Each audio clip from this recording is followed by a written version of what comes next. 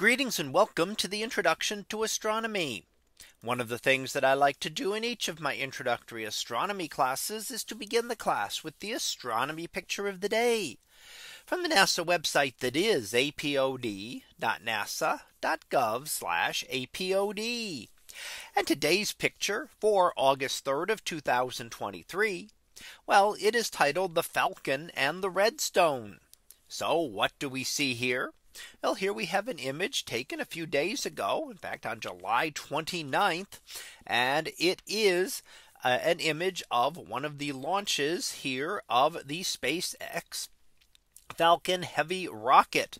And in this case, it was taking a payload to geosynchronous orbit. Now there's a difference between going up to the International Space Station and traveling into geosynchronous orbit. There's a very large difference in the amount of energy needed to put something up that much higher. The space station is only a few hundred miles above Earth's surface. Geosynchronous orbit would be 22,000 miles above Earth. So you need a lot more energy to lift things into a high orbit like that than you do into a lower orbit, to say something like the International Space Station. So why do we want to put things into a geosynchronous orbit? Well, in a geosynchronous orbit, an object will stay in the same position in the sky as seen from Earth.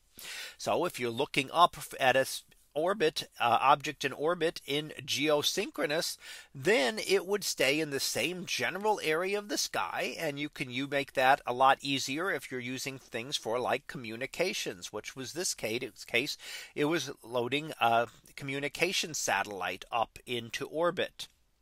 Now here we see the launch. The launch is the long arcing streak going across. And then we see two other partial streaks, the two at the very top and the two at the bottom.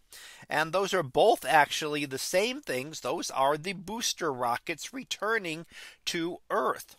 So they use a reusable booster that then travels back down to Earth. So it doesn't use up all its fuel, but it leaves enough that it can do a re-entry burst. And that's the two little bursts we see up at the top of the image.